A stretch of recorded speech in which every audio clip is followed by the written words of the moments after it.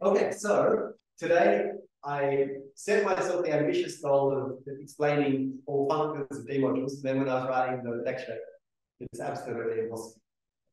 So what I'm going to explain today is connections and pullback, and I'm going to spend quite a lot of time explaining connections because I feel that, like, I'm by no means an expert on D modules, and probably in my life I've pulled back about 10 D modules actually by hand and saw what I got. Okay? So I haven't done that many pullback, but somehow it's always a pain in the neck. Like, it's universally a pain in the neck. And then suddenly this time I started pulling back connections and I could do like 5 examples in 10 minutes. And I was so happy, right? So I want to explain to you how to pull back connections so you can actually do nice examples. And I'm kind of shocked that these examples are not in the standard accounts because I find them incredibly enlightening. And yeah, so that's the point. I just want to explain what connections are, explain how to pull them back, and then explain how and I also want to explain why a D module is a quasi-coherent sheaf where we can differentiate. It's a very important concept. And also, I realized that in a perfect world, everybody has seen a really good 2-semester course on differential geometry and is totally happy with connections and curvature and things like that, but that is not the reality. And so I'm just going to give a kind of 5 to 10 minute recollection of a 2-semester course on differential geometry. Okay. So motivation for differential geometry. Okay, so we have a manifold, and you can make sense of what a vector field is on the left. So here's my manifold, which I'm imagining is a sphere. And it's a round sphere. And then I have psi, a vector field. And this is the same thing as a continuous choice of tangent vector at every point. This is the same thing as a section of tangent bundle. And then there's a beautiful kind of algebraic fact. This is the same thing as a derivation that we see in the functions of. So that's what a vector field is. And this vector field you can see is giving us a very simple differential equation on our manifold. Namely, like, you know, at this point, I want to go in this direction. And because this differential equation is so simple, we can always solve it. And so we get x psi t is the flow along. So the derivative of this flow. So if I have a flow on a manifold and I take its derivative, I get a vector field. And so the derivative of this flow is my vector field. Yeah. So I'm thinking about moving in my space, and if I take the derivative of that, I get a point off in my tangent space, and I recover my vector field. And then we have the Lie bracket. So given vector fields psi and psi prime, we have the Lie bracket. That's psi prime. This is the Lie bracket of vector fields. And I mean, I just find it so beautiful how everything kind of has a geometric and an algebraic interpretation. So the geometric interpretation of the Lie bracket of vector fields is the failure of flowing along psi and psi prime to commute. It measures failure of flow along psi and psi prime to commute. And it is also, so that's the geometric meaning of the Lie bracket of 2 vector fields. And it also has a beautiful algebraic, it's the commutator of the derivations.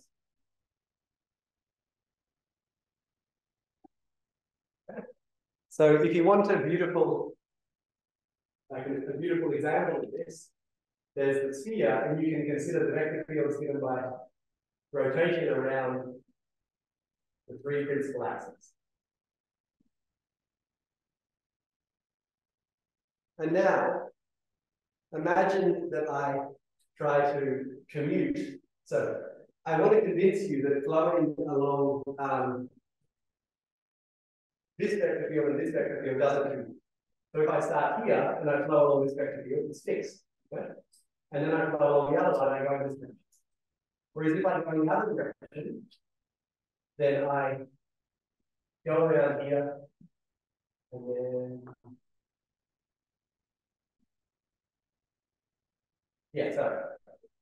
anyway, thought like it's a beautiful exercise to think about, and what you get is the commutation relation of SO3. Yeah, the slides, what do they call it? X thing in basic vector cat. Yeah. Anyway, so like if you want to think about this, it's really not an example. You got it. And also,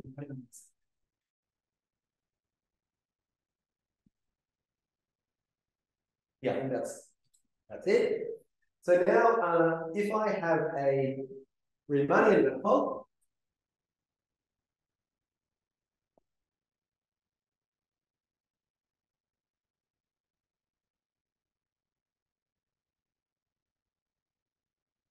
then now it makes sense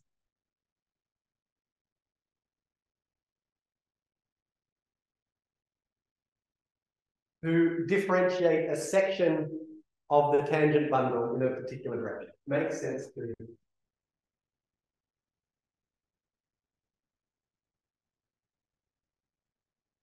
section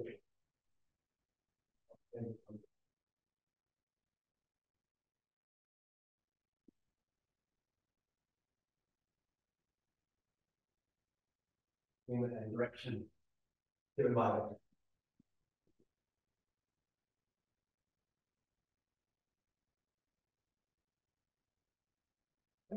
And this gives rise to, so what do I mean by that? So imagine that here's my manifold, and then here I have a tangent vector, and I can imagine a path to another tangent vector. And now imagine that I have a continuous family of tangent vectors sticking out along that path. It makes sense to take the derivative along here, and if that derivative is 0, this is telling me that I'm parallel transporting my vector. Okay. So this gives rise to parallel transport.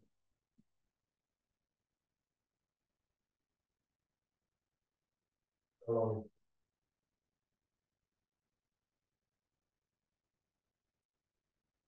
So generally we denote this nablet psi, which is something that takes in a section of tangent bundle and spits out another section. Okay, which is the derivative of that section of a tangent bundle along psi.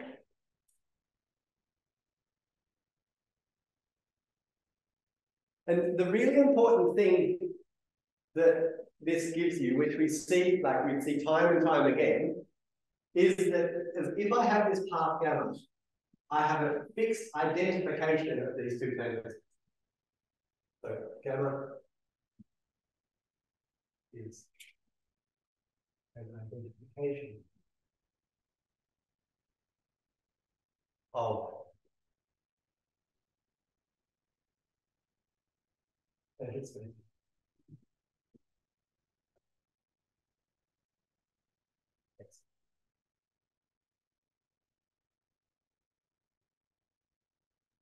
And this is parallel transport. So, Geordie, can you just repeat why the Riemannian structure gives you the ability to do this? So then I mean, like I'll explain in a second what a connection is. And the Riemannian structure gives rise to this Levy-Curie connection, which allows you to differentiate section. Oh, okay. But it's incredibly important to think through. So, you know, I'm not sure if people know this story, but Riemann was, you know, one of the greatest mathematicians of all time.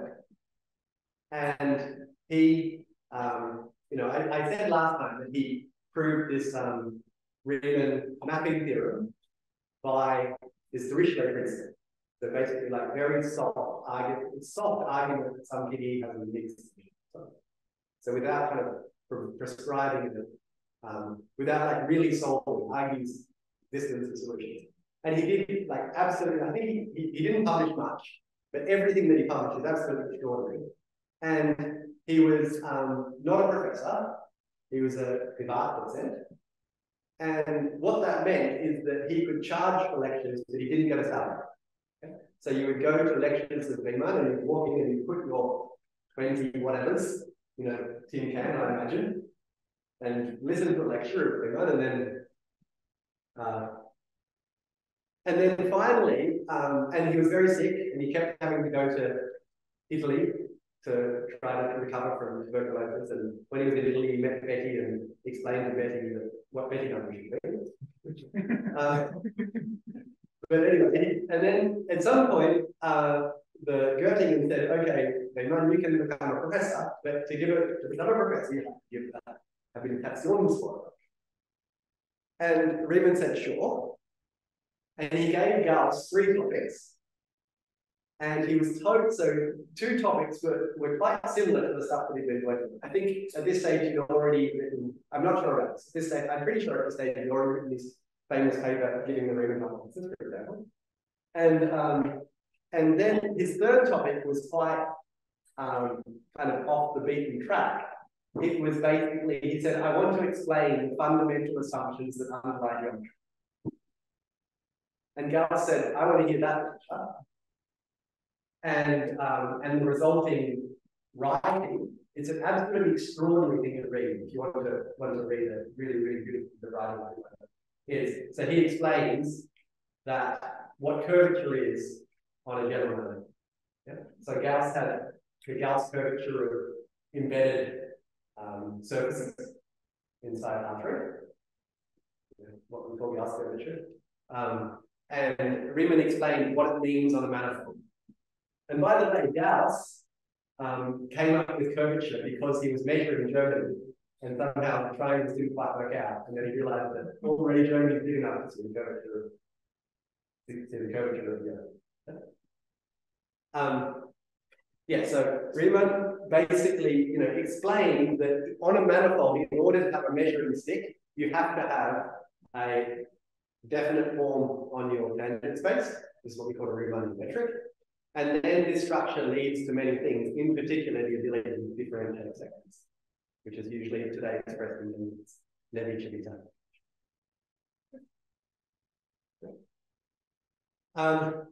And so, you know, in Riemann's work, it's clear that if we don't have a Riemannian structure, we do not have a way of identifying the tangent spaces. They're the same dimension, we're on a manifold, but there's no canonical way of identifying these. And Riemann explains when we have a path, we have a metric, and we can do this. So that's very nice. And then, so the other thing that this leads to is holonomy.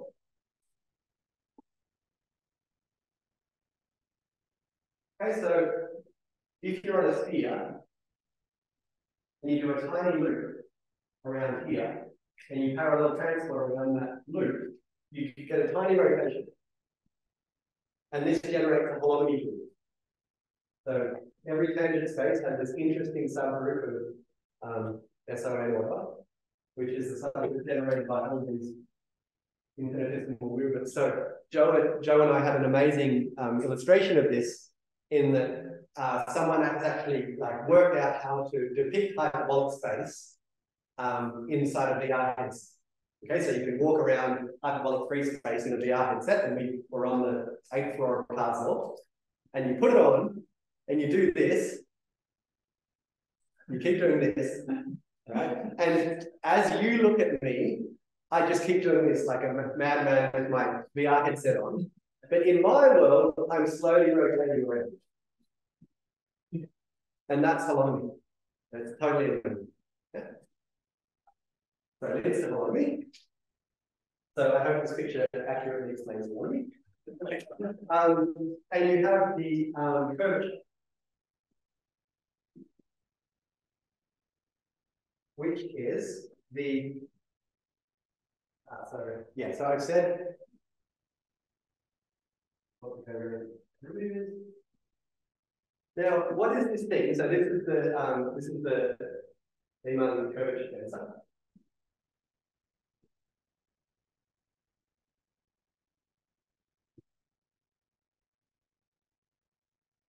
So the way to think about this thing, I think, is that basically, if I give you two, so imagine that I have two vector fields, so I have psi and psi.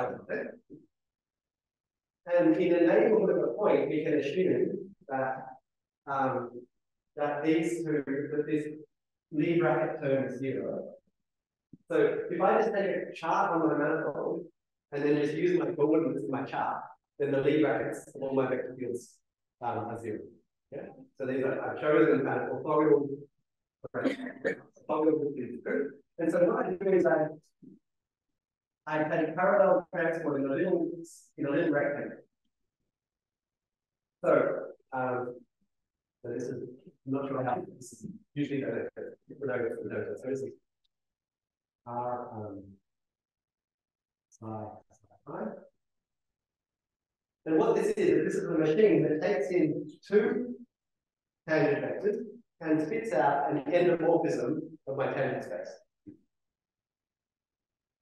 So here are my two tangent vectors, which are fixed. And then I plug in a tangent vector and I do parallel transport around that. And that gives me another vector. So it's like it's a thing, the curvature tensor is something that eats two tangent vectors and produces an endomorphism of the tangent space. That's a pretty complicated high-dimensional tensor.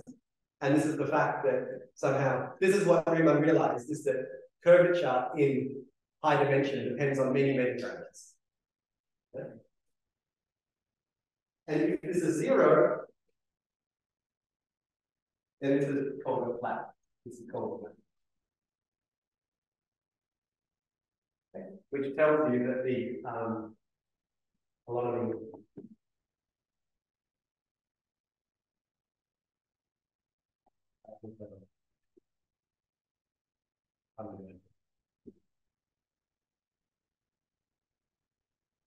and another way of saying flat is the parallel transport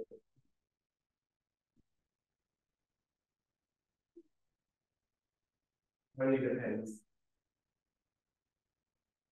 on the total class.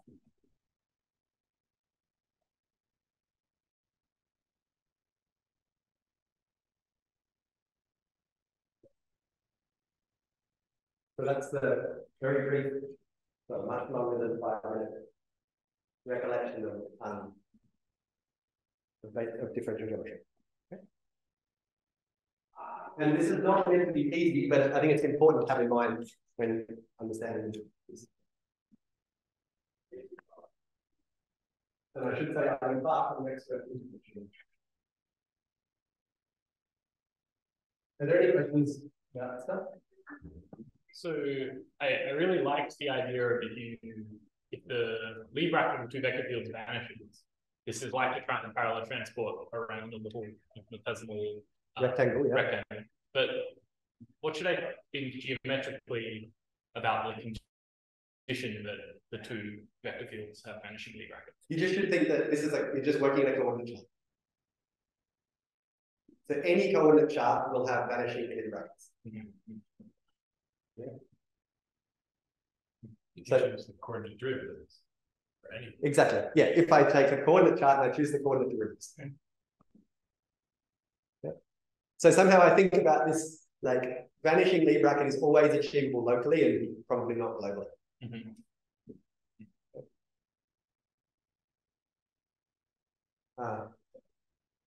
All right.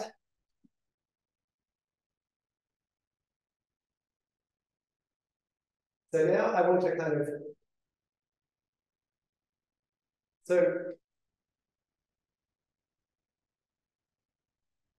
like, if you just think about classic differential geometry, parallel transport depends on the metric. So what that tells you is that there's no God-given way to differentiate sections without a metric. It's very important. Yeah? And now I want to explain in the world of geometry why there's no God-given way to differentiate sections. Yeah? And I just want to do this slightly sketchily. So let's say that we have U and affine variety.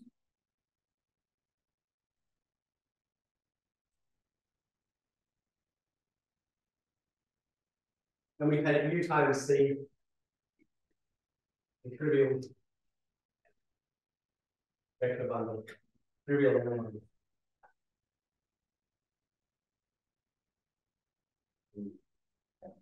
So here's U, and here's the trivial line. And now I want to think about U as being something like C, like e.g. U is C without a whole bunch of things. So in particular, I want to assume that there's a lot of non-vanishing. I want to assume that regular functions, because there's a lot of invertible regular functions on U. Okay, so this is, let's say, assume that this is B. Whatever. Okay, so a lot of invertible functions. Now, giving a trivialization of this line bundle is giving any element inside of it. So trivializations look like this. So I'm imagining there's a whole bunch of different trivializations. So these are all elements in. We should imagine those red lines don't intersect the black line. Yeah, exactly. So somehow I've deleted a heap of points from you, and so I've got all these functions from 0. Yep.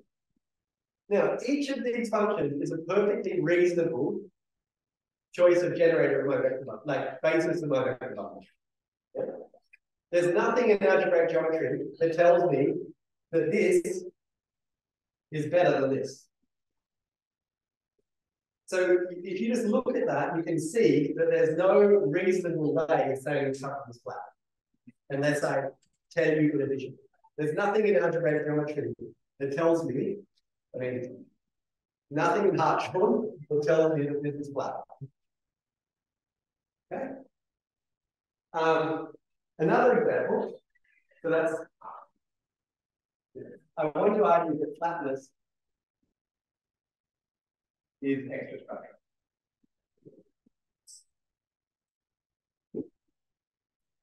So this is example 1. Example 2, I think it's funny, is if we take O of n on V1. Okay, so the 2 charts, two standard charts. I have A1 about 0 and A1 at infinity. And now, in this line bundle, if I take 1, a constant vector,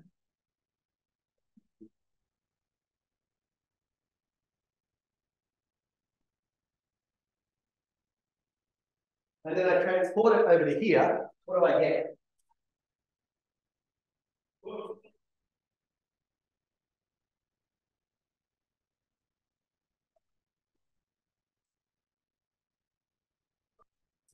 To the negative now. Okay, so this should have seconds, so I get Z to the end. So let's say the coordinate here is X. And the coordinate here is Y. When I transport it over here, I get Y to the end. Yeah, because I want, sorry, I want the indicator. Mm-hmm. I guess.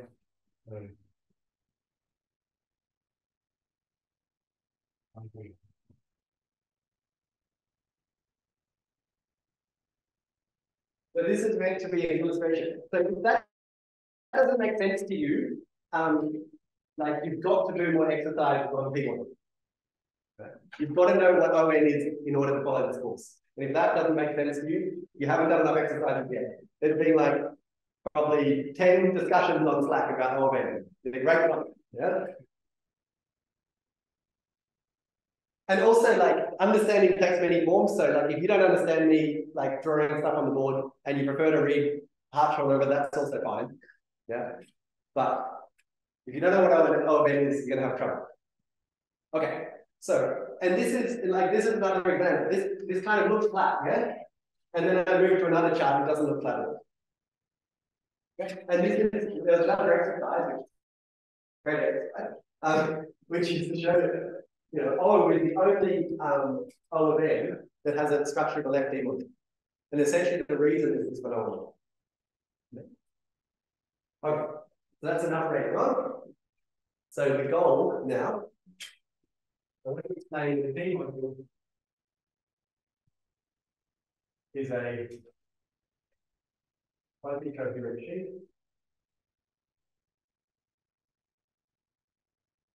Where we can differentiate. Question. Sure. Where is their left nest? That picture. I mean, I've been asking myself the same question, but I think it's there's something special in the way that we set up the definition of D modules in that so if you think about dx, then vector fields are a left OX submodule, but they're not a right OX submodule of dx. And I think basically this is where we put leftness in the story. Yeah. But that's a very good question, and we should think about it. Okay, so this is the slogan, and I just want you to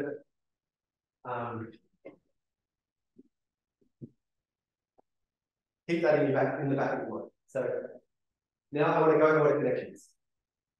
So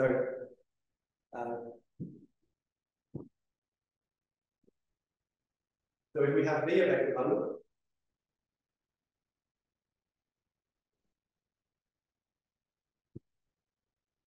we can associate M. It's loaded and free sheet.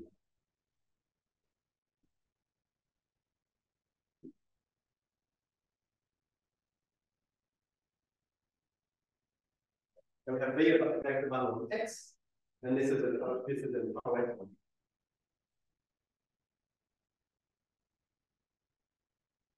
And these two notions are equivalent, and they become so equivalent in algebraic geometry that often we just identify it.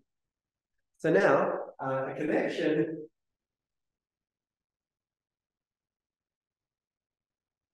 on here. So this is a very important concept.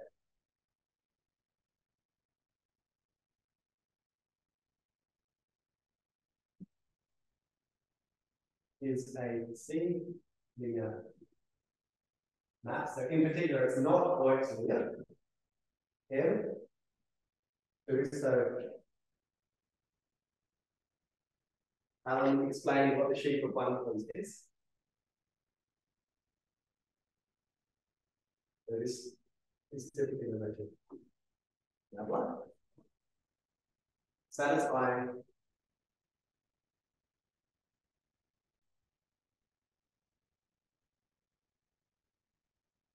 Leibniz rule, namely that nabla of F times F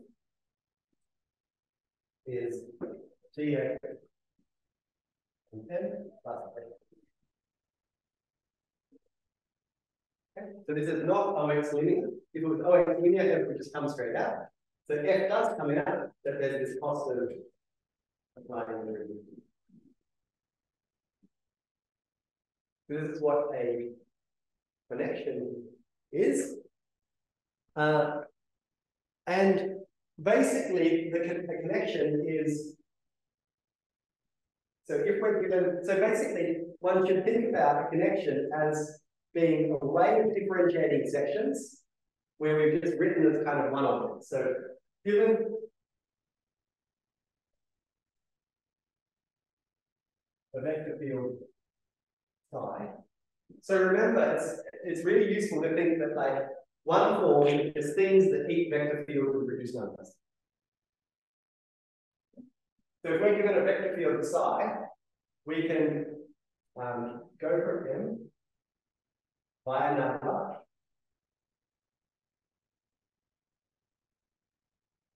to M. And now we can go like psi tensor 1 to OX. Yeah, so I have a vector field, so there's each of one form that produces a function. And like,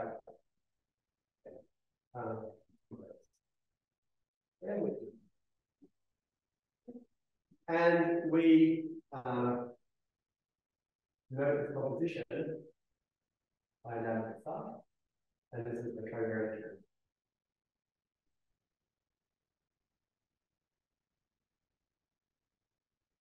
And what one should think is that, so I have a section in my vector bundle, and now I have produced a way of differentiating that section in a particular direction. And this, it's a Philly exercise, which I won't say as an exercise, is this satisfies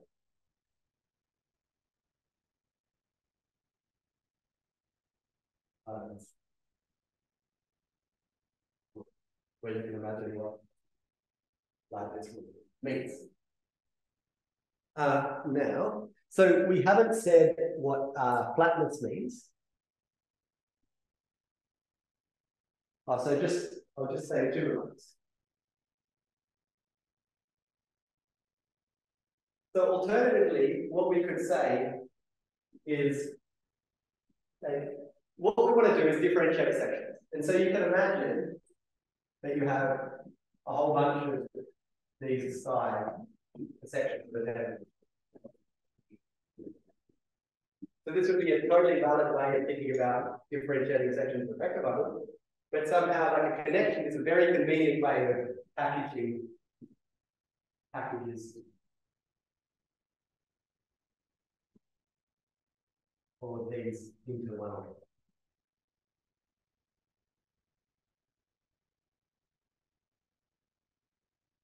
And the second thing, so that's remark 1. The second remark is that there's no reason to actually think that M is locally free. There's no. So therefore, the definition makes sense. So everything that I put above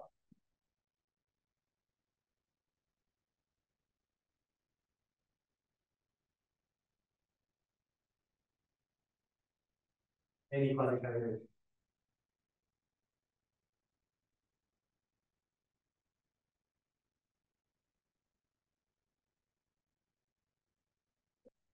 And what we'll end up seeing is that once we impose one more condition, namely flatness, this object, so a locally free sheet together with the connection, is exactly the same thing. So if we have a connection, this is the connection, we get a map from I forms on X tensor. We get something like the Durand matrix.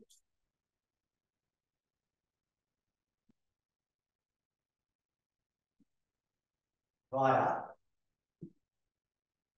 now we're in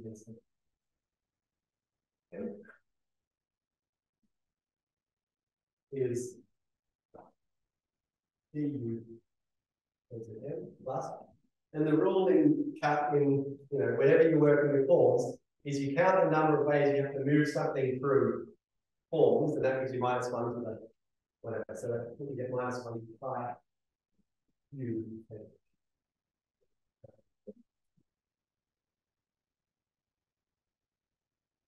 And now this connection is flat.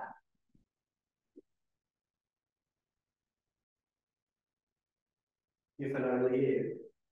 So it's definition correct.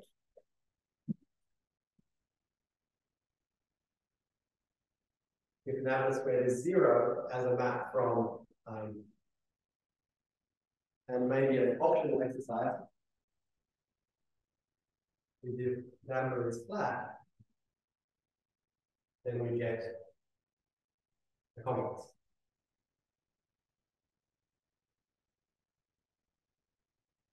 Okay.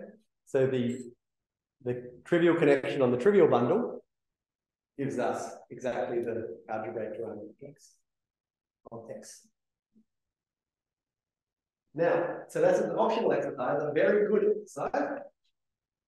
X is flat, if and only if. Okay. So this should hark back to the, so in the Riemannian case, we saw that that this parallel transport is trivial if and only if these covariant derivatives commute. And this is basically saying everything. This is saying that we have that our covariant derivatives commute as long as the Lie brackets are 0. So that's an important exercise. And then maybe should we have a break? Yeah, so let's have a break. So let's assume so x is time.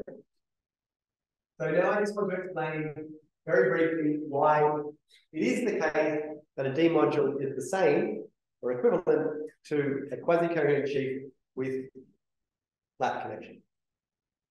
So a D module is just a quasi-coherent sheaf where it makes sense to differentiate sections. And what's kind of interesting about that is that, so somehow we know this connection language from differential geometry where you deal with vector bundles. And the interesting thing that happens with D modules is the ability to differentiate sections where your quasi-coherent sheaf is no longer a vector bundle, it becomes extremely powerful. So you can kind of differentiate sections into the singularities of the space. Okay. We'll see examples later. So I just want to explain the point. So and so corollary of Allen's lecture, and also if you'd like to see a full starter, so he literally has this statement from proposition 2.2. So on the website, there are several references, including these notes of Merchant Starter from Michigan. So dx, so this is the ring of differential operators in X, so that is Apple and smooth. Dx has a presentation with generators. So Allen said a very similar statement from which this statement is producible. We have generators F tilde and psi tilde,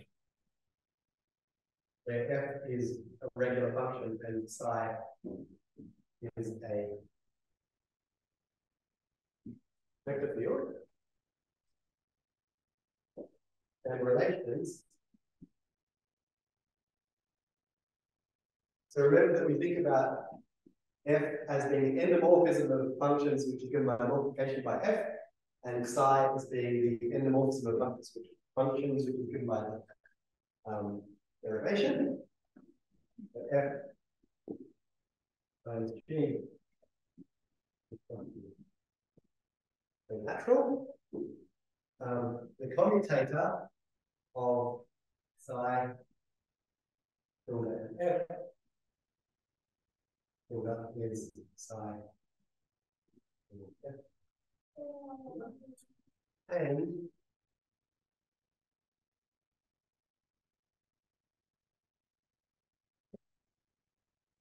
so here I just take formal symbols corresponding to functions and vector fields. These are all relations that are satisfied if I send F tilde to the endomorphism of O of X given by multiplication by F. I also have the derivation given by psi. And then the claim is that this is, in fact, enough relations. So this implies, so whenever you have a presentation by something via generators and relations, it's easy to give a module over that thing, or at least easy in principle, because you can just specify a whole lot of operations and check these relations. So what this implies is that the D module M, dx module M, is the same thing as a quasi-coherent OX module.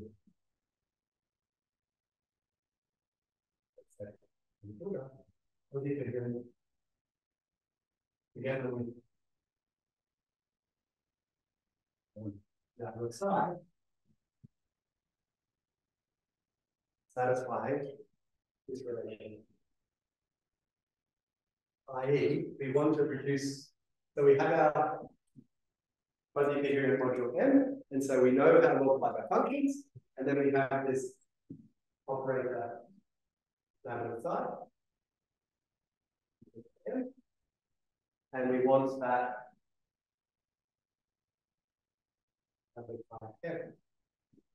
is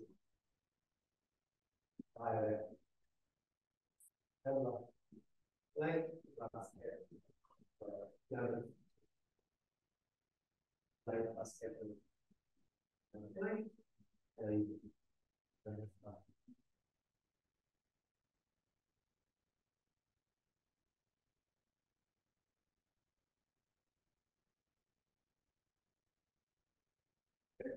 and so these are exactly the same rules as having a covariant and ability to derive.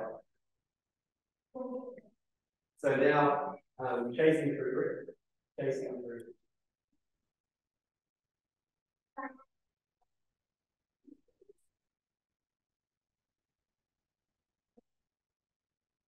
Now there's an exercise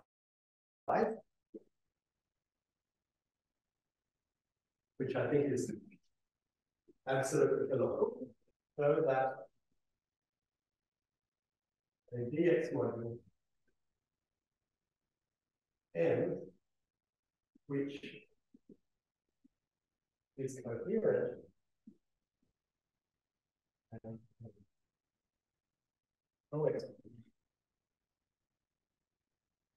is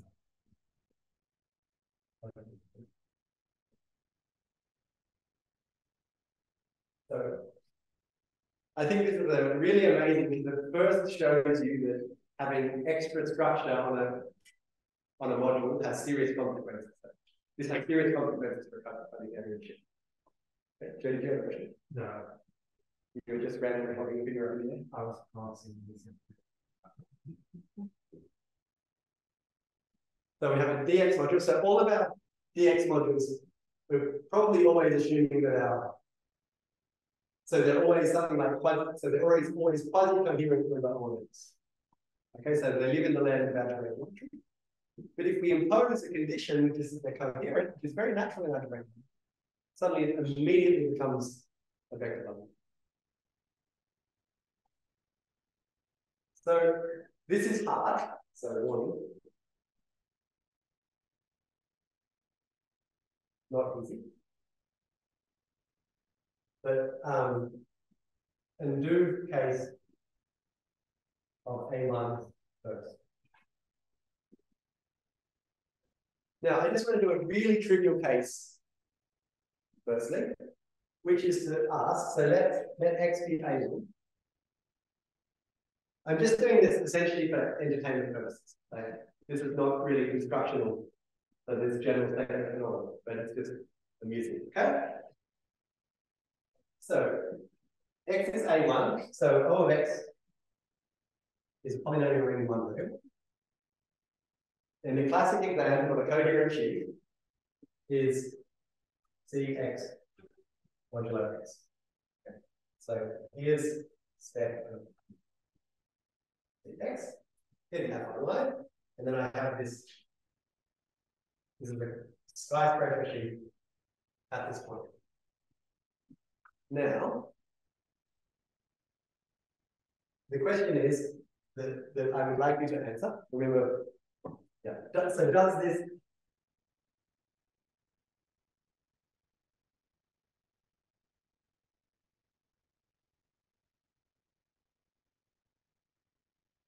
I'm going to do an annoying thing, which is to wait until someone says something. Well, it's not locally free, so probably not. So it doesn't, okay, unless the exercise is blatantly wrong. Yeah, which is possible, but pretty sure the exercise is correct. So it doesn't have a demorphic structure. But why doesn't it? The fibers look very different over different points. So it sort of looks the opposite of something that could have parallel transport. Like not a proof, but you know, I would want all my fibers to look the same if I had a notion of parallel transport, and one fiber is clearly different from the base. Yeah, so I think that's very good, like basic intuition. But we will see D modules that are entirely supported with a single point later on. And so it has X tilde. So it's like if you differentiate X times 1 on d by dx, you would get 1, but also it should be 0. So we have this section gamma, yeah, which is our only non-zero section, yeah? So this is 1 in base. 1. So I think Alex has just nailed it, but that wasn't what I had in mind, but let's see. So you're saying that differentiate X times gamma, and gamma is 0. Differentiate that along d by dx. Okay, so now we differentiate this. So we get 0 equals d of X times gamma, which is d of X, which is 1 times gamma. So use gamma plus X times d of gamma, whatever that is, but that's 0. And now you have gamma is equal to 0. Okay, fantastic. Yeah. Okay, so you know, whatever this is, this has to be annihilated by X. Yeah, because everything in the module is annihilated by X. So this is 0. And so this is gamma. Okay, excellent. That wasn't the argument I had in mind, but it's very good to make. Yeah. Another argument is, so we have this relation, dx equals 1. Okay. And this algebra has no finite dimensional representation. Yeah? For the simple reason that the trace of the commutator is 0, and the trace of the identity is the dimension of the vector space. So this has no finite dimensional representation. And I cannot emphasize enough how important it is to do these simple examples to get a feel for D modules.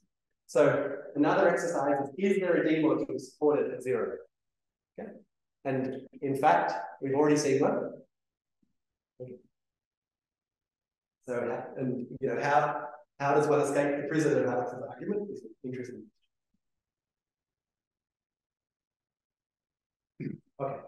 So I want to really emphasize coordinates for a second, because I think it's useful. So I think for the rest of the lecture, I just want to kind of take a very intense coordinate point of view on connections, do some examples, and then I want to explain how to pull back the connection, do some examples, and then we'll be done. And then I'll explain pullback of D modules next time. So coordinates are useful. So let's assume that M is locally free. So M is locally free.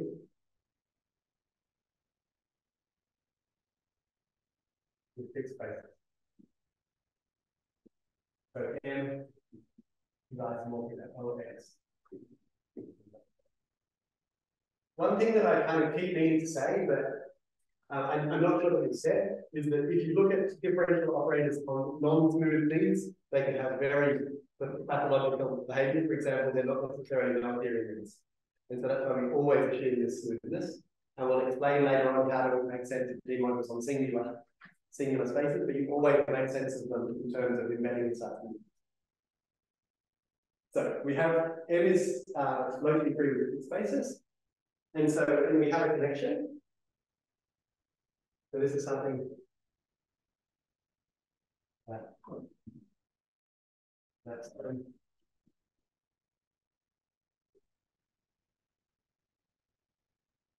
but if you expand this out using our basis, what we get is it's a map from OX UN, so this is technically OX, to 1 place. So in other words, is an n by n matrix of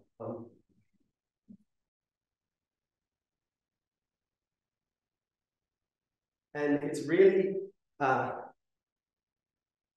nice to, so here's a good exercise. I think it's really important to be able to go between. So, often we'll make D modules that are locally free. And so you can just write them down as an n by n matrix of 1 form, so you need to be used to how to do that. So this is this exercise.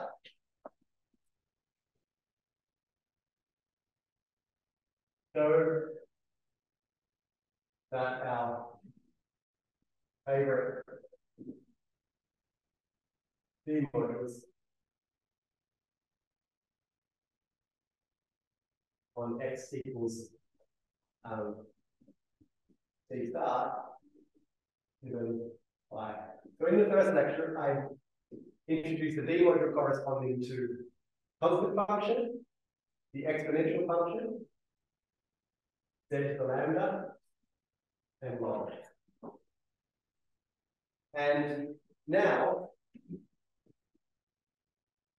so these D modules are ranked 1, 1, 1, and 2.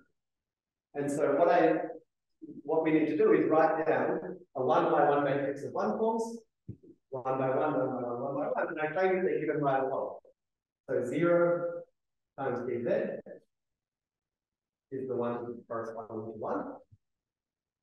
1 times dz is the one corresponding to x. Lambda z inverse times dz is the one corresponding to this dude. And this guy is 0, 0, z inverse 0.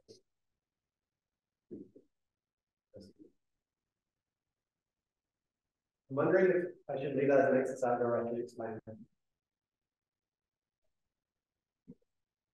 Basically, like maybe a tiny bit of explanation. So let's assume that our D module is generated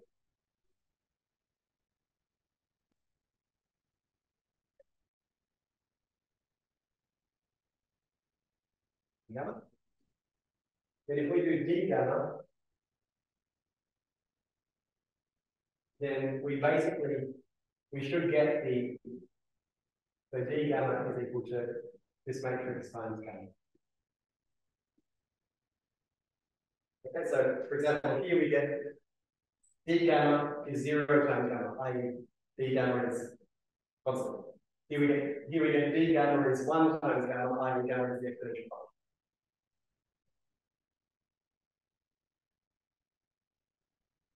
That's how to go to the function. And now some more exercises. M locally 3 is above, or M 3 is above with fixed basis. So 1, describe, and suppose we have a connection.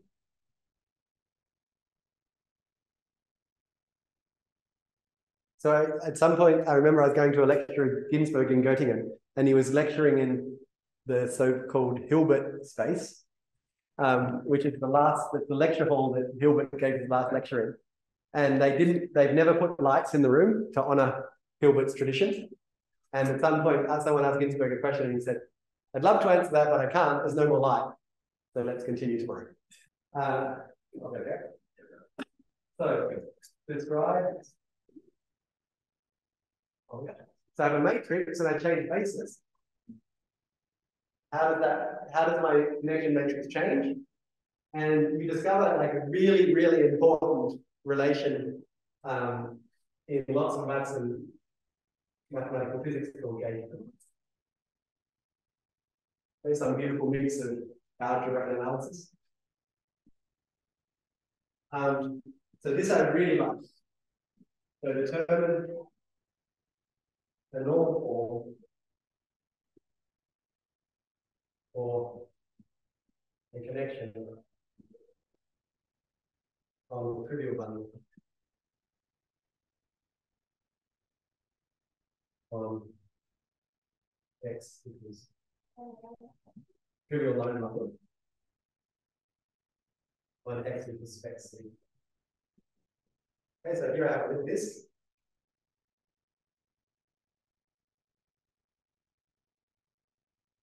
And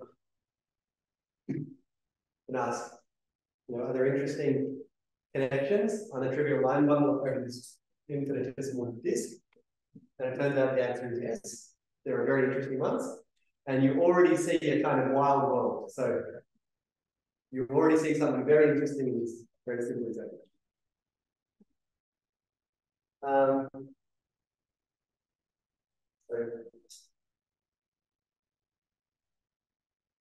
this is less important option.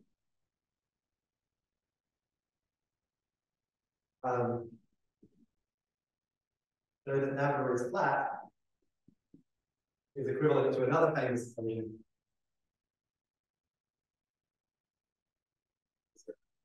So as Nick correctly remarked, before when I talked about flatness, I said there's this map going twice, and we want that map to be 0. Yep, this map from M to 2 forms tensor M. But if you ask yourself what that map is, it's a repackaging of the Riemann curvature tensor. So flatness is exactly saying that the curvature of the connection is 0. Okay, and then you can rephrase it in terms of this condition. Okay, which again it mixes algebra and Riemann.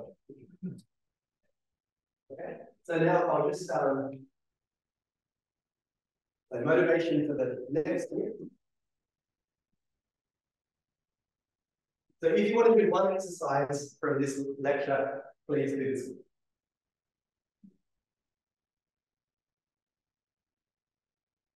Okay, so now I just want to explain briefly pullback of connections, and next week we'll do functors in general.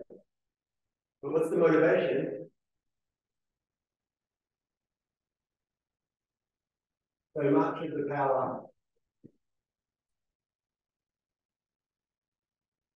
of algebraic geometry.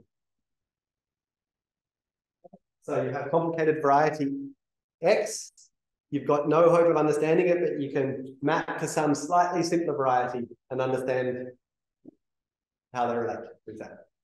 And there's an enormous amount of, so, if you think about Grothendieck's kind of philosophy, it's really studying the relationships between objects rather than one single object at a time. And the relationships between objects come from the morphisms.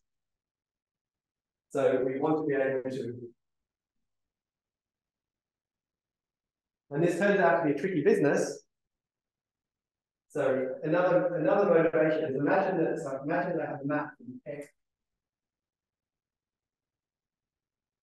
I have a map from X to Y.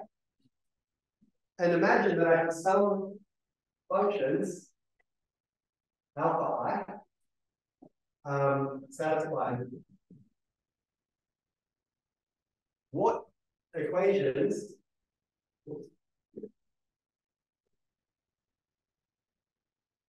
okay, so this is a very important basic question. Imagine that, for example, I have some family of functions on Y, and then they satisfy some nice differential equations. Imagine I pull them back to X. What differential equations do they satisfy up on X? Very natural, I think. Another thing, I might, for example, this map, it might make sense to push forward functions along here. So I might, for example, have, this might be a proper map, and I might be able to integrate along the fibers, produce a function down here. Or this would just be a finite map, and I might be able to sum over the fibers to produce a function down here. And what equations, what differential equations are those push forward? They're very natural. Yeah. So it's a very natural question, and I think it's very natural that we should try to push forward and pull back modules. But why is it tricky? Tricky though. The reason is basically that functions are contrary and vector fields are covariant. So you can make sense to push forward a vector field, makes sense to pull back a differential form, it makes sense to pull back a function.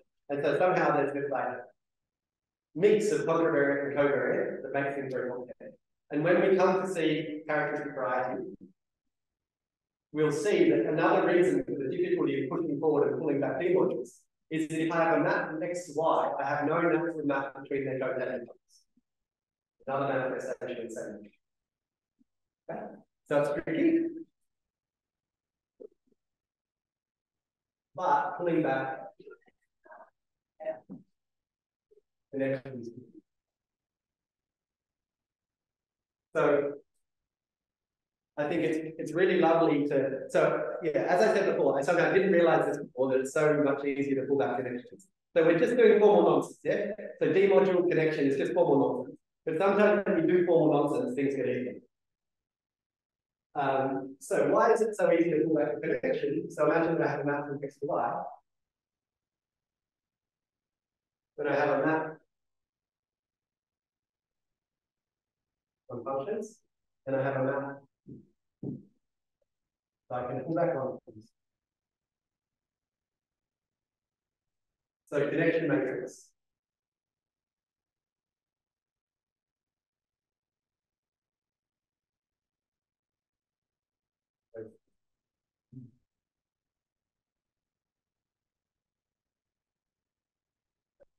So just for fun, let's pull back each of these. And I think this is an incredibly enlightening little exercise. That's tricky. Yeah.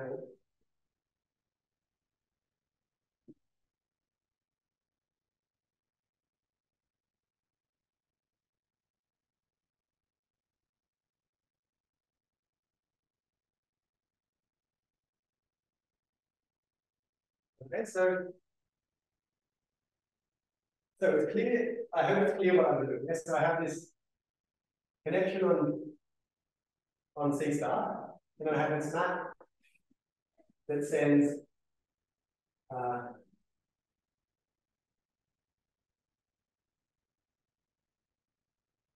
X to X to the N.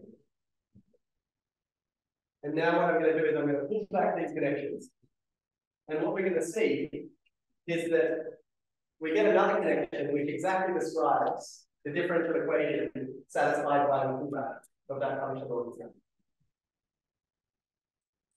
So we introduce, so here my coordinate is there. So I should put the X. So in other words, what we're setting is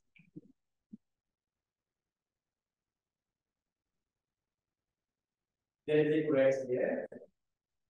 And if we dz is mx.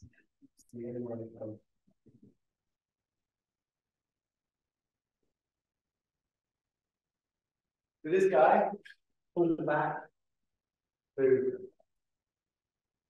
0 times. I'll just do it in full detail. The x, which is a constant, 0 times. So indeed, if we pull back this connection, we get the connection satisfied by the pullback function, but that is kind of trivial in this case. This one, if we pull back, we get m x, the n minus 1 is x. And this is the differential equation satisfied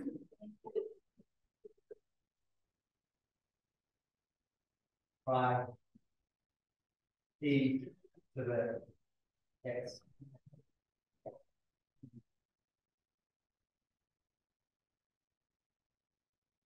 We pull this one back, and something it's kind of very interesting what happens in here. Here we see the kind of so-called Fuchsian condition. I'll explain what I mean by that in a second. So here we go to lambda x to the minus n times m x to the m minus 1. X. And so we get n lambda x equal to 2.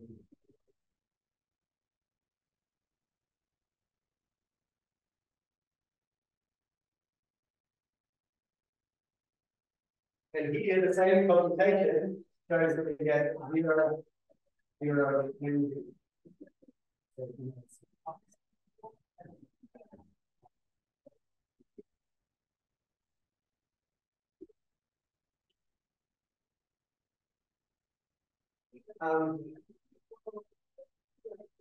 Now this is exactly satisfied by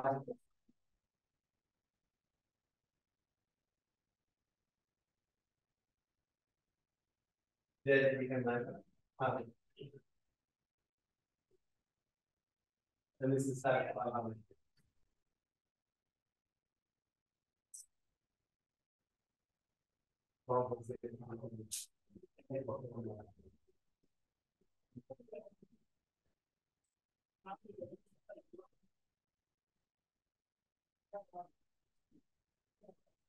I just want to do one more example, which is what this one looks like at infinity. So if we consider e to the inverse, this satisfies the equation that d of b with z inverse is minus z to minus 2b times e inverse. So the connection matrix is minus z to minus 2. And if we pull this back, we get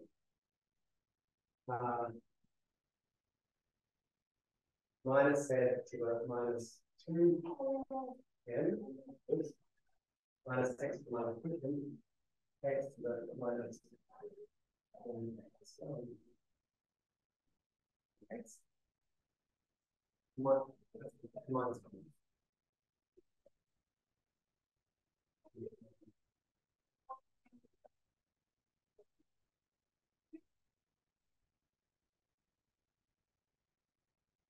So this is just, so this is meant to convince you that pulling back connections is easy. But also, I think that you can see like very beautiful stuff going on.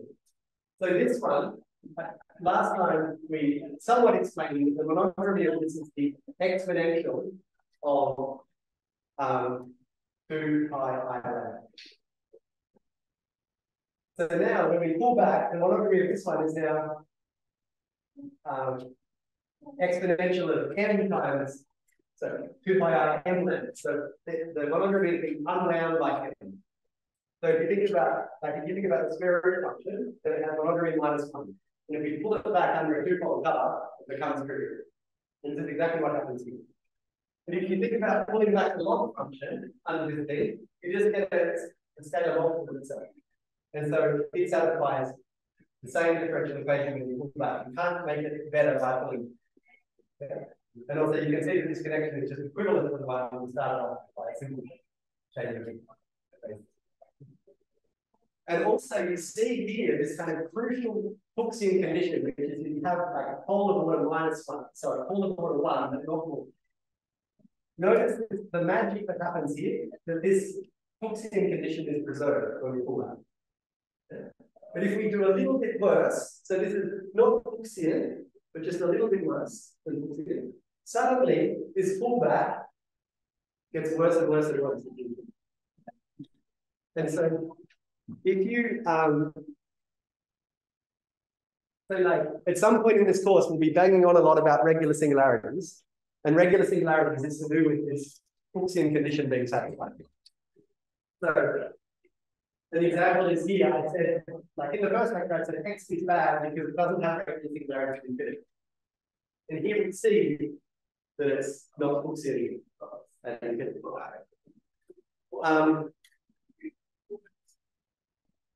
Yeah, I lost my train of thought, but yeah, so I hope I could convince you that pulling back connections is natural and fun and hopefully enlightening. And then next week we will do pulling back and pushing forward general D modules, and it really becomes very painful very quickly. So get used to some, like next week will be Python.